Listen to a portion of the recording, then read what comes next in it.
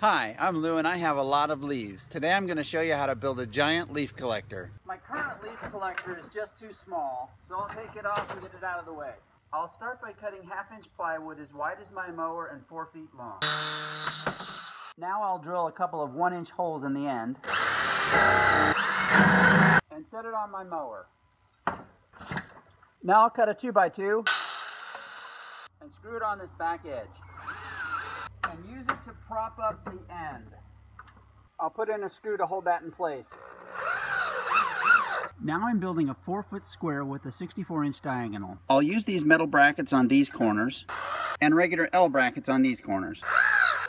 I made another square just like this one and put it on this side, and then I made 2 angle braces here and over there to keep the thing from tipping, and then I put cross members on the top there, and then 1 triangle across to keep the whole thing steady. Next I'll wrap my whole box with this lightweight mesh called deer netting. Next I'll tie down these loose edges with a wooden slat popped on by a brad nailer.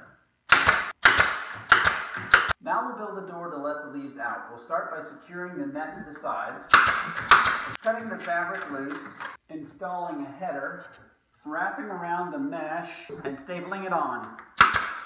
Here's our door, and we'll secure that with hinges along the bottom. Next we'll put in an eye screw right here and a slide bolt to hold the door shut. We'll cut off the screws that are sticking through from the hinges and the bolt. Now to fill our box. The leaves come out of the mower deck through this tube and eventually will go into a hole right there. If you didn't have an existing bagger system, 8-inch round ducting will work great to carry the leaves. Now I'm going to screw on a support board right there. And in goes the pipe. The box was rocking side to side a little bit too much and I thought it might fall off, so I added those 2 coat hanger wires for stability. Alright, let's collect some leaves.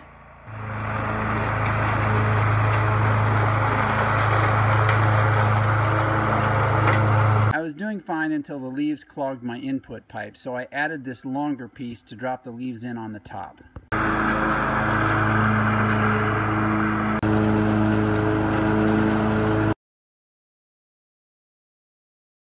Now let's see how easy it is to get them out.